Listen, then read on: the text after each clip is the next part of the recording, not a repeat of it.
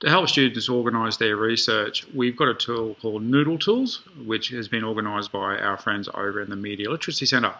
But for some reason, if you don't want to use it, then there is an alternative involving Google Keep and Google Docs. So I'm going to take you through some of the stuff that you might be able to do using those tools. So I'm going to be using the Google Keep app, the extension for Google Keep, a Google Doc, and I'm just going to use one website for my research just to provide an example of what's possible. What you'll need to do to make all of this work is to make sure you've got the extension for Google Keep installed.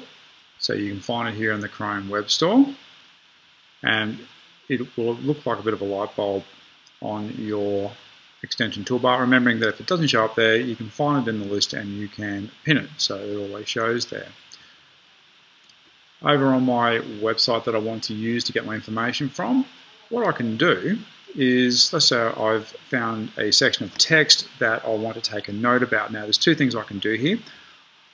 First of all, I need to click on the extension here. It keeps a note of the website that you're on, and you can just start taking your notes, and you can add titles to organize what you're doing and then take a note. But the other really cool thing that you can do is you can simply come across and highlight the text. So when you come back and check that note, you can see that the text has already been put there. Now, what you will need to do is to organize your notes in Google Keep and into categories. They call it labels. So you'll need to give it the note a label. So I can add a label. Now I can use any that I've already got. If there's nothing that I've already done, I'm doing it for the first time, I can simply create one like that. And so now that note is tagged, and then I can come down and I can sort of highlight the next piece of text like that as well. So we can see that it's been added there, and tag it as esports. So all of those notes are showing up under there. So that's one way you can sort of gather the notes. Then over in Google Docs, there's a couple of things you can do here. The bar on the side, you can click the Google Keep one there, and then you've got all the text that you've gathered from your note.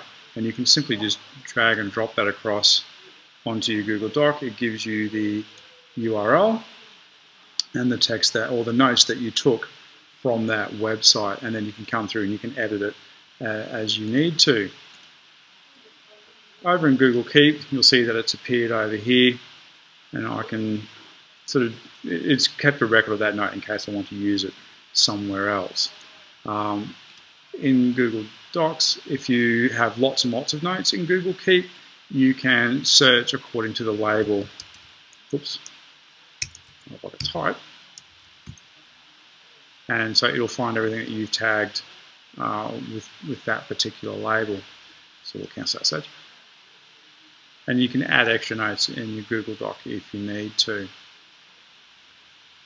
Now the other cool thing that you can do, so we'll close that. So I've got my text, I've done my editing, I've done what I need to do, but I want to use a in-text citation for this bit of text that I've used.